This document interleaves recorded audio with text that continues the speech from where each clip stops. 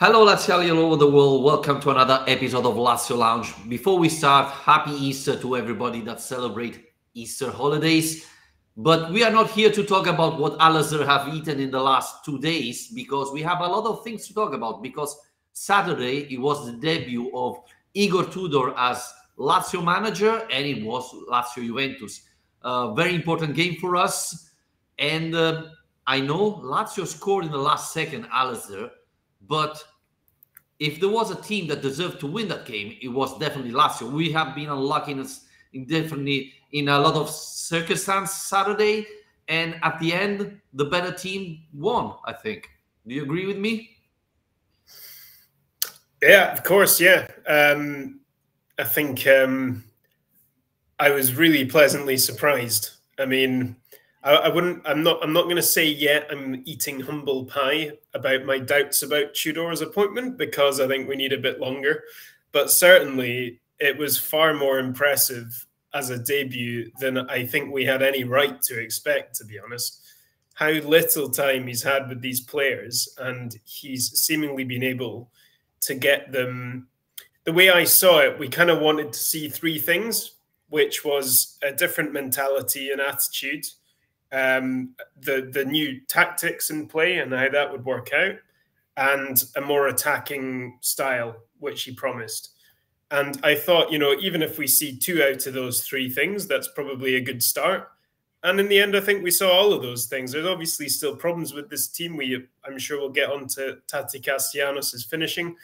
But as a debut, I don't think it can be much better than that. And even if you had to wait until 10 seconds to go, so in a certain way, that makes it even more special because that game will be remembered, for that moment, for that euphoria that it creates when you score so late. So I don't think he could have hoped for it to go any better. Let's start from the beginning, because the starting 11 Igor Tudor picked was a huge surprise, right? Pedro starting, Guendouzi on the bench, a lot of surprises. You mentioned Castellanos. Well, there were rumors that Ciro and Luis Alberto should have started. Instead, Igor Tudor surprised everybody. I don't know. What was the biggest surprise? Guendouzi on the bench, Kamada starting, or Pedro starting? I think for me, Guendouzi being on the bench, for sure, because, not only has he been Lazio's best player this season, but Kamada has hardly featured this season. So it's not even one of those roles where you're kind of interchangeable. We've seen Tati and Ciro swap positions. The Alberto one was more to do with his physical condition. So it wasn't a huge surprise because we had read, in the day before and so on, that there was a doubt over Alberto. Whereas, benching Guendouzi was a huge surprise. And look, everything seemed to pay off because he brings on the big guns in the last 20, 30 minutes. Immobile, Alberto, Guendouzi, they all come onto the pitch. They all keep pressing, and it's Guendouzi who has, the vision and the technique to actually provide that cross at the end that creates the goal. So every decision he made seemed to really work. And I think Kamada as well, he justified his selection. I was impressed that playing in that kind of deeper role in a completely new system, he seemed as comfortable as he did.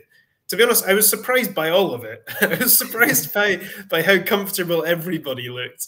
And I don't know, I want to ask you something, actually, because I think that there is a risk here of falling into the trap of maybe overstating how good it was against a really poor Juventus team. But it still was, I think, a very authoritative, impressive Lazio performance. So where do you think it stands in terms of kind of how poor Juventus were versus how good Lazio were? Well, obviously, you're right. Juventus is not playing great football. I think in the last 9, they won just 1. So this tells you how bad this team is. But they're still third on the table, right? And let's not forget that this bad Juventus have caused so many problems to Lazio in the past. We lost often at Turin against them.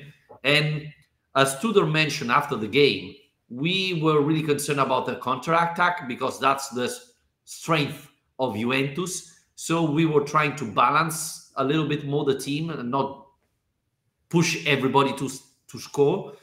So I thought, yeah, it's And the funny thing is, we're playing against Juventus again on Tuesday in Coppa Italia. So it's not that we're going to have another opponent to see the status of this team. But I thought we played well. And obviously, Juventus is a team that is struggling now. But overall, I was impressed. I didn't expect Lazio playing so well. You mentioned Kamada. I thought Kamada and Guendouzi, and this is why I was surprised to not see Guendouzi, were with Casale, the only players used to this system, right? Casale played with Tudor in Verona, Guendouzi played with Tudor in Olympique Marseille, and Kamada played with the system when he was in Eintracht Frankfurt. So this was the only three players used to this system. So that's why I was surprised to not see Guendouzi. But I thought Felipe Anderson and Marusic played an incredible game, not only because Marusic scored, but how they played.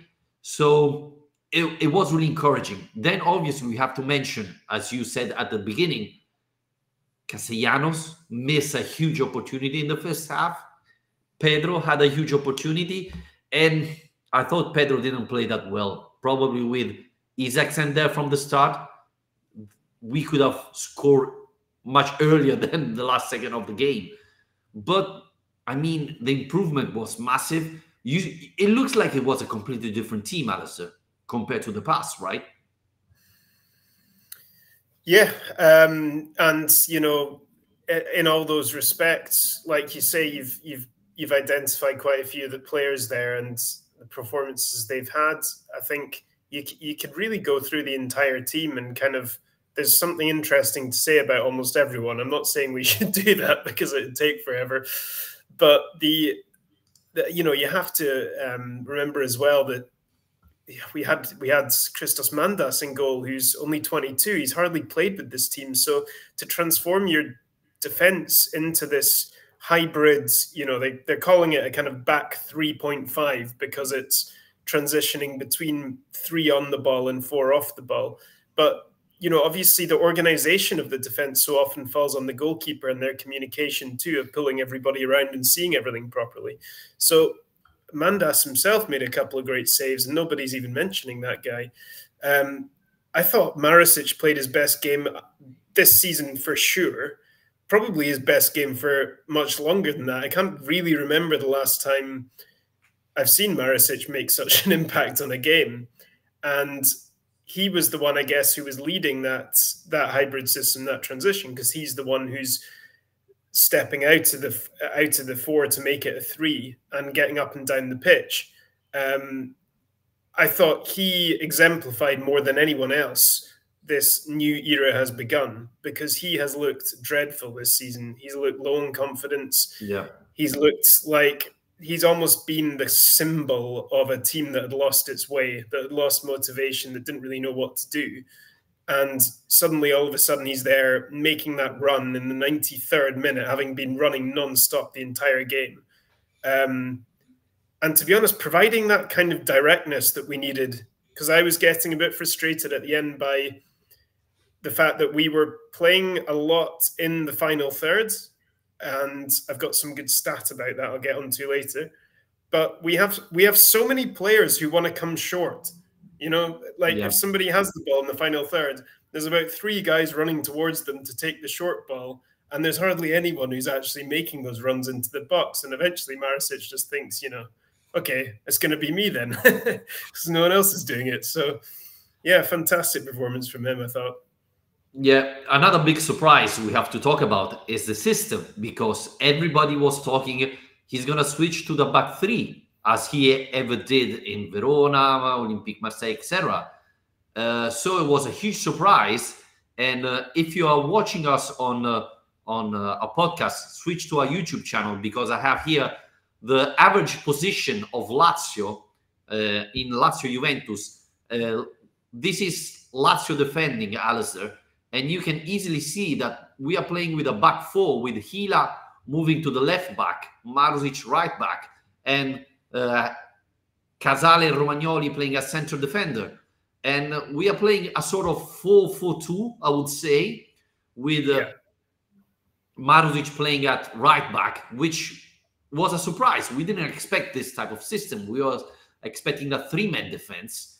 And then when Lazio get the ball, we were switching, let me get it, to a three-man defense with Romagnoli at the center, Casale moving on the right, and Hila pushing on the left, and Marusic becoming a sort of winger, and Felipe Anderson pushing. So we had a sort of 3-3-3-1, I would call it, with Castellanos, our central attacker. So I thought this caught by surprise a little bit Juventus, also all our fans, but it was really interesting to see Lazio finally changing depending on the ball possession. Yeah, and an enormous change from what we were under Sarri, which was always the same, you know, completely inflexible in terms of the 4-3-3. And yeah, there's flexibility around what you can do with the 4-3-3. I get that, but this is flexibility to a totally new level that I had my main doubts about, to be honest, was both how you re-coach this team mid-season to do this, and secondly, if we've got the players who can do this. And I think I was wrong on both fronts, because the first thing, he clearly has re-coached this team to do this, because they did look organized, Vittorio. I mean, okay, yeah, Juventus weren't interested in particularly pressing Lazio. They were going to allow Lazio to kind of have the time to do this, which I don't think every team will. But even so, they did look organized. Everyone did kind of seem like they knew what to do. There were a couple of wobbly moments, I would say. I'm definitely not convinced by the left-hand side defensively, with Zaccagni being asked to do the defensive side there, and Hila kind of, I mean, Hila had some amazing moments, but we left a lot of space in behind during that game that Juventus just weren't good enough at exploiting, but other teams would be. So I don't think it's the finished article, but in terms of what you're talking about there, that transition between phases, I thought that was so impressive how quickly they managed to bring that in. Yes, the thing is, as you were mentioning, I don't think we have all the right players to do this. On the right side, perfect. We have Marusic, we have Felipe Anderson. We have to talk about Felipe Anderson because he had a great game. But on the other side, I think Hila can play there and is suited for that position. I think Zaccagni, it's the issue there. And Pedro playing more centrally, he has to run less than he had with Sarri, but I don't know if he's the right guy there. And at the same time, is Luis Alberto going to be able to defend instead of Zaccagni, or Isaksen do that thing? So definitely there are some problems there. But on the right side, we can be really dangerous, right? Seeing this team attacking on that side, we put a lot of pressure to Juventus. And it was also important to see how Cataldi and Kamada played, because they helped a lot both ways, defending and attacking. So I thought that was very important for us. Again, we have to see if this is going to be the system going forward, or it was just to play against Juventus and to help the other players adapt to the scheme. But it was really interesting, Alasdair. I thought that was the first time we saw Lazio playing so fluid type of football, and it worked, right? Yeah, and I think the second thing I'd want to talk about tactically was that, you know, another thing that Tudor had talked about was the fact that he's wanting to get more numbers forwards, and he is wanting to play a kind of braver, bolder style of football, which I think Lazio fans are certainly crying out for by this stage, after a season where we've averaged about 1 goal a game, just over. The finishing's been dreadful, but also the chances haven't exactly been flooding in every week either. And I think we did see that as well. I mean, firstly, with the system he's got, that actually allows you to have Castellanos, Anderson, Zaccagni, and Pedro all in the same starting lineup, which would never have happened before. It'd be 3 out of 4. So that in itself gives you an extra technical attacking player in the final third to be able to be able to create, to be able to finish. And I saw this statistic on the Serie A website when I was writing an article earlier. The Lazio made 171 passes in the final third last night. Sorry, Saturday night in this match. Now, in comparison, I look back at the last 5 games, it's more than any of the previous 5 games. But compared to the matches against Milan and Fiorentina, which I guess you would say are the other big games we've had recently, in those 2 matches, we had around 30 passes and around 50 passes in the final third. Yeah, see, you can see it there, 171. So it is an enormous difference. And again, part of that is going to be Juventus and how deep they sat, how much they were willing to concede possession to Lazio, how negative they played. But that we're talking about a difference of, this being 3 or 4 times more than what we've been getting in that recently. So that is a huge difference. And okay, yeah, we still saw the same problem, Vittorio, which is that even with that pressure, that final third pressure, even with the 16 shots we had, only 4 of them are hitting the target, and it takes the 93rd minute to score the goal. So that is a problem that Tudor, I don't think, can solve by himself. What do you think? He can get this team into positions to score, into more dangerous positions of the pitch, but he isn't able to get that ball into the net on his own. He's going to need their help. And he didn't get that last night until the end. No, this is a problem. But there's another thing I want to show you that it's really important. We talk about occupying the box, right? We said with Sarri, we had not enough players in the box. And we often see Ciro all alone, maybe Ciro and Zaccagni there, etc. So this was one of our biggest problems. If you see on the Serie A, you can see that Hila had 2 shots on target. Romagnoli had 2 shots. Casale, 1 shot. Felipe Anderson, 2. Kamada, 2. So finally, our defenders shot on target. The funny thing, Alasdair, is that if we add Hila, Romagnoli, Casale, they had more shot on target than our attackers, because Castellano had 3, Luis Alberto 1, Immobile, Isaacsen, Zaccagni, Pedro, none.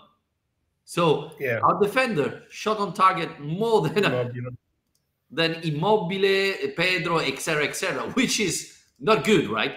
Definitely, we had the help from our defender, which is good. And the fact that Marosi score is not a coincidence. But at the end of the day, our number 9 had to score, have to shot on target more. And this is what we are lacking. And we've been lacking with Sarri and with Tudor. Now, with Tudor, our defender are moving forward and we are creating more chance. They are finishing more chance. This is definitely positive. But we need help from our wingers, right? Our attackers too. Yeah, absolutely. And I think adding that new dynamic is going to help for sure. And it was kind of surprising at times last night, wasn't it? Especially that moment in the second half where there was a through ball and suddenly, there's a Lazio player who's through on goal and you think, here we go. And I was like, God, he's big. Who's this? And it's Nicolo Casale who's running through on goal. And you're like, what is he doing there? I mean, fair play to him. And, they're obviously being given the encouragement to do that, to follow those to follow that momentum upfield when they need to. And we know Gila likes to do that anyway, and he's pretty good at that. I think that in the long run, that should pay off for the team. I think it's going to take them a while to move on from the way they were attacking before, though. I think we saw that again the second half when it got to the final, I thought 20, 30 minutes or so, and Juventus are deep. And by then you've had an hour of kind of trying and failing to find the gaps, or, they created some good chances, but they hadn't quite tested Szczesny enough. They hadn't quite got the chances at where you thought they should be, winning this game by a goal or 2 by now. And it resulted in this period where all they seemed to have left in the locker was passing it around at the edge of the box and taking shots from long range. And that was kind of what Juve wanted them to do, I think. So I do think there's still a lack of penetration there, which is what I liked so much about that Maricic run. because I don't think it was like Milinkovic-Savic almost, that he used to love doing those kind of runs, and the size of the guy meant that he was hard to stop if he went for it. So I think we need to find a way of encouraging a bit more of that, in my mind, a bit more penetration, a few more kind of dangerous runs, if not just open up a bit of space, if they're not necessarily always throwing balls in the box. Because that seems to be missing. There's so many players at the edge of the box wanting to take shots, and you're just kind of like, you don't need a queue of 4 guys there. You can someone move inside. Yeah, but I mean, we will also say that it's not easy when a team defends with 11 players in their box. It's difficult, right? Nobody would expect Juventus to have 10 men on the edge of the box. That's incredible, and it's also embarrassing from my point of view. But obviously, it's difficult. If it was easy to score against Lazio because we were trying to attack with a lot of players, and obviously counter-attack was easy for our opponent. When you play Juventus with Chiesa playing on the edge of the penalty box and Kane there, it's difficult to create. We have to move the ball faster. This is the issue we always had. And I fear that with Luis Alberto coming in, we slowed a little bit too much moving the ball. And this is something we have to work out. But yeah, I think we have to give credit to Juventus. They defend so deep and with every single player they had that it wasn't easy to score. And you know where I'm going. I mean, we had a huge chance. There was an incredible penalty for us in the second half. I mean, that would have changed the game. I don't know, because Szczesny is a very good keeper when it's up to penalties. We saw it even with the national team. But still, it's a penalty. You have a huge chance to score it, right? Is that you taking a little dig at our Welsh listeners there? Well, no, Szczesny is very good. How many penalties did he take this season? Yeah, well, no, I mean, in general, I thought the referee did a pretty good job, because the game it wasn't a particularly bitty game. It wasn't full of cards. It wasn't full of fouls, and I quite liked that about it. But you're right. I think, to be honest, that was more on the VAR for me than on the ref, because if something like that happens off the ball, he can't see absolutely everything. And if he was looking somewhere else, then he can't pretend he saw it. So it's up to them to call him over to look at it. But yeah, I mean, look, I think in a way, I don't know, maybe you disagree, but in a certain way, I mean, well, look, there's no way around this. Tudor's first week in the job is a bit of a nightmare, because he's got Juventus twice and then the Rome derby. I mean, there is no harder way to start. But if you want to look at it a different way, playing Juve twice in a row is actually quite useful, certainly as a barometer of where this team is and how much of what we're saying we can kind of see as fact or not. We'll kind of know that by the end of Tuesday night, because if you're playing the same team twice and Lazio get better or improve on that performance, or they solidify what they did on Saturday night, we'll know that it's for real, that there's not going to be the same element of surprise that you mentioned. Perhaps Allegri was surprised. I mean, Allegri himself changed formation to a 4-3-3, which, I mean, was a little bit surprising and on its own. But I think playing the same team twice in a row will give us quite a useful little sample size of where this team is at, comparing the 2 games against the same opponent against one another. Yeah, Juventus played with a 4-3-3, but look in the second half where the heat map of Juventus is. They were in their penalty box. Come on. So they're all in Szczesny's shorts. I mean, that's embarrassing. It's Juventus. Come on. And it's not that in the first half they say they were attacking.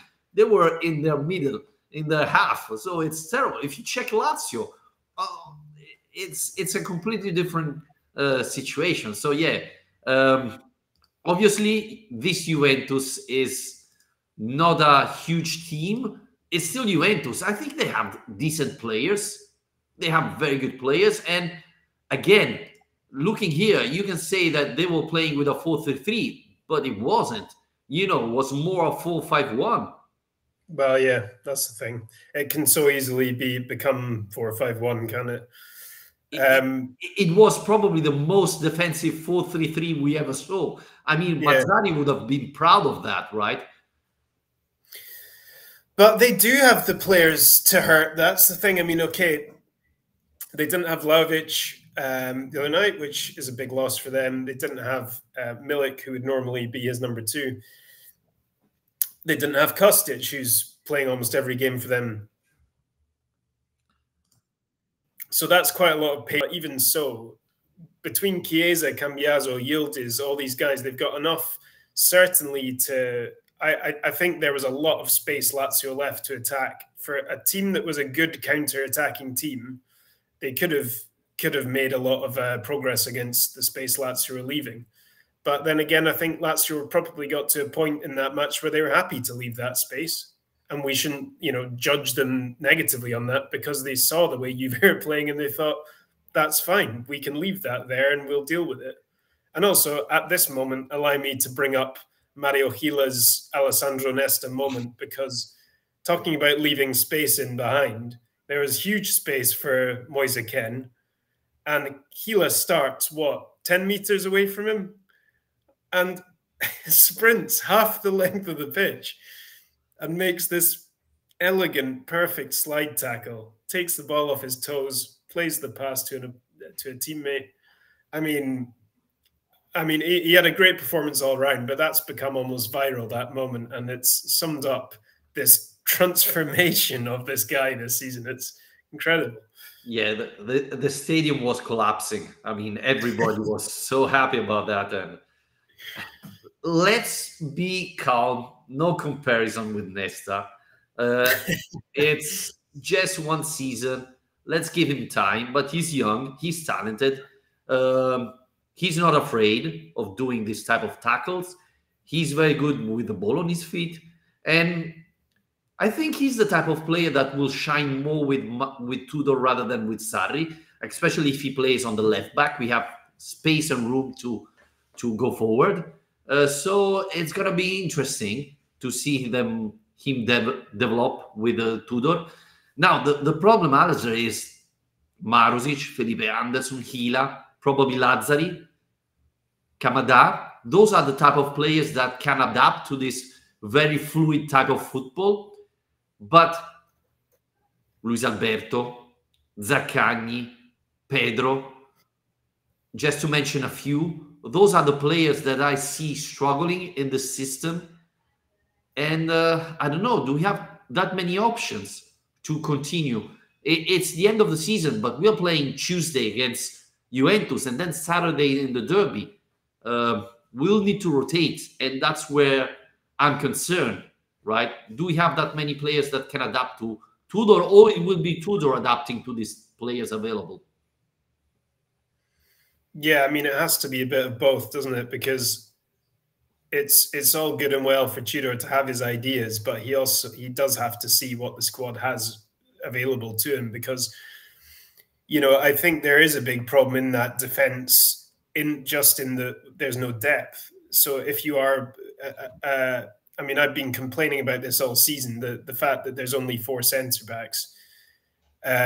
We kind of got lucky, to be honest, with Gila, because at the start of the season, nobody, including the club, knew he was as good as he's become. I mean, I'm not going to accept that they knew this would happen, because he wasn't getting anywhere near the team for so long.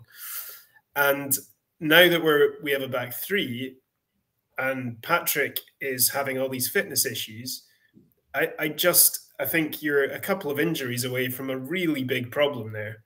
And the fullbacks we've got, Hisai, Lazzari, I mean, Marisic could probably step in there.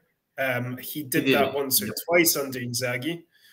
But I think it's... I really like the system and the ideas behind it and all that. I just think in that centre-back, wing-back, this was my point before this game. Like, I just don't think we got the players. I mean, you're talking about the attacking end of the pitch, and I'm talking about defensive end. So clearly, there are some doubts about what can be done.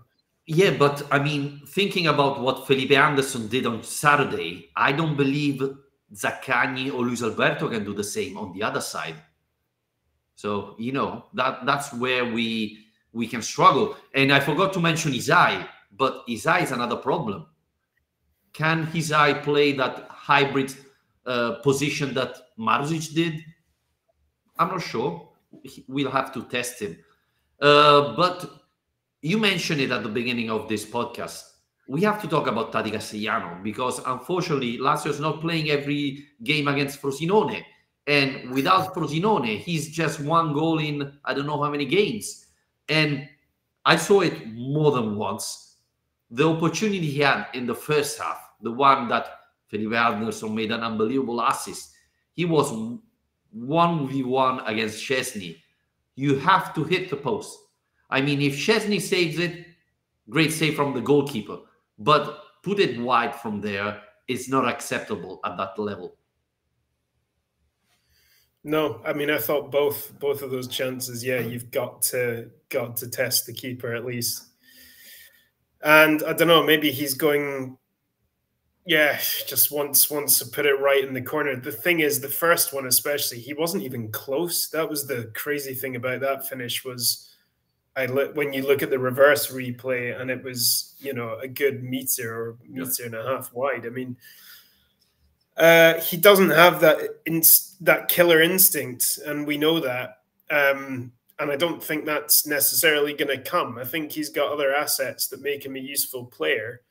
But certainly we know he's not someone we can rely on to be the provider of goals in this team. Is Ciro the one we can rely on? Well, he has been for years and years, and we know that more than anyone in Lazio history, he's been someone we can rely on. But there's no getting around the fact that he's got older, he's had more fitness problems, and his form hasn't been at the level it's been in previous years. There's just no other way of looking at that. So like you said before, I think it has to be, with this new strategy, with this new formation, it has to be more of a team effort. And there's more opportunity for it to be a team effort because, like you were pointing out, if the defenders are getting forward more into shooting positions, if the midfielders are able to come out more and find more space, and if we've got 4 attacking players on the pitch at once, there hopefully isn't as much pressure on the number 9 to be the guy who's scoring the goals. Because I think the 4-3-3 spearheaded by a number 9, he's always the guy you're looking to, really, because he's generally at the end of the chances. Yeah, especially in the Sarri one where the position are pretty much locked. And we don't talk a lot about transfer market, but I want to bring it up because we just mentioned that Castellano doesn't score that much. Rumors are that Lazio is thinking to sign Giovanni Simeone. We are talking about another player who doesn't score very often. And if Ciro leaves and you replace Ciro with Simeone, I think the problem is going to get worse instead of getting better. Castellano scores only against Frosinone, and if Frosinone get relegated, he won't score a single goal next year. And Simeone is a player who I think once in his career scored more than 10 goals in a season. So he's not going to fix the problem, right? I would love to have a Simeone back with the Lazio shirt, but I don't think it's the solution. Well, I really like the idea. I think it was 2 years ago when we were talking about who the Vice Immobile is going to be and having our annual discussion around that. And at that point, when Simeone was going so well with Verona, he seemed like a great fit because he seemed like someone who could be a good deputy, who could be happy to be the number 2 and take his chance, had the right kind of attitude. He had Serie A experience. He'd scored a lot of goals for Verona. But yeah, I think the doubts do creep in when you've seen him go and fulfill that role at Napoli for 2 seasons and fail to do it, and actually even fall down. He's not the deputy to Osimhen now so much as the 3rd choice behind Raspadori as well. So he's not the star he once was in that regard. But then again, would you be able to get him for cheap? That's probably what Lotito is thinking with that one. Yeah, but I mean, I think you're right. But in terms of what you're talking about, like finding a striker in the Mercato who's going to solve this problem, I mean, there's no way around it, Vittorio. To find that, you're going to have to spend a lot of money to be sure. Yeah, but to be honest, 80 million euros for Simeone, that's a robbery, right? I mean, if we How sign much was Simeone, that? I mean, yeah, this is the let's thing. not think about it. That's what you get for, what was he, 13, 15 or something. And that's what you get for that. So, yeah, I think that with strikers particularly, you do have to overpay, really, if you want anything resembling a guarantee of goals. And it makes you realize how lucky we've been with Giro, getting him when we did for the deal we did. Yeah, yeah. Talking about transfer market, etc. Do you think the game of Saturday increased the chances of re-signing Felipe Anderson? Because I never heard a manager talking so highly and positive about a player like Tudor did with Felipe Anderson after the game. Mm. Do you think that was a Yeah. signal, like Tudor saying to Lodito, "Hey, we have to keep this player"? I went into the press conference after the match, and I was a wee bit late, but I got in just as someone was about to ask this question. And it was weirdly immediate, because as soon as the question came out, he seemed to have the answer ready. You know, he was right on top of it. And I imagine, after being here for a week or 2 weeks, however long it's been, he can already see how important Anderson is, because it's such an asset to have a player with his combination of, I guess, technique and intelligence and work rate. And, you know, he called him the complete player. And I think Sarri, as soon as he came in at Lazio, was talking about how Felipe Anderson's one of the best players he's ever coached in his whole career. So coaches can see what this guy's got. And I imagine Tudor, especially with the system he wants to bring in and what we're just talking about, not really having the right players, he can, and I imagine he can very immediately see the importance of that. Is it going to be enough to change Anderson's mind or to get him to stay? I don't know. I think the rest, do you think the rest of the season might dictate that a little bit? Because whether we end up in, I don't know, the Conference League or the Champions League or the Europa League or nowhere, it's just really hard to say what kind of a future Anderson sees, because I think for all of us, we don't really know what the future holds either at this point. Yeah, I would. It's still possible, but I see it pretty much difficult to see Lazio finishing in the top 4 or 5. So difficult to see us in the Champions League. But I think we have another chance now to finish in the Europe League at least. So that should be our goal. And, Felipe Anderson was asking for a lot of money, but even Juventus is not willing to pay that much. So I don't know. I think with Tudor coming in, a lot of things can change. We can make the same discussion about Kamada, right? People were convinced that he would leave the club at the end of the season. Now he suddenly starts in a critical game like Lazio Juventus. He played really well. He nearly played all the games. So even the future of Kamada can change. And I think Kamada is a very good player. And as Tudor mentioned, he can play even forward. You know, he can play behind a number 9. And the other thing incredible is Felipe Anderson played a great match as, don't know how you want to call it, right back or right winger, etc. Last year he played center forward and he played well as he did Saturday. I think he can play goal if he wanted to. So he's such a commodity to have, right? He can play everywhere. And so that's another very important, especially in this type of football, very fluid, where position can change so often. You need to get more and more those type of players that can play in different position, rather than, I don't know, number 9 that can play only there and that's it. And if anything underlines that, it's this, isn't it? It's going from Sarri ball to Tudor ball, from 4-3-3 to 3-4-2-1 and hybrid system, and he pretty much is just on the level, isn't he? He's still putting that consistency in there, and he has been consistent. That's the amazing thing, is that it's been the biggest criticism of him throughout his career, has been inconsistency. And okay, he doesn't light games up with that kind of Brazilian flair in the way that he did the first time he was at Lazio, where it was all about the kind of trickery and the goals and incredible stuff he was doing. It's not really about that so much now as just being steadily important. I guess he can probably see how important he is to the team, and so I think that might help.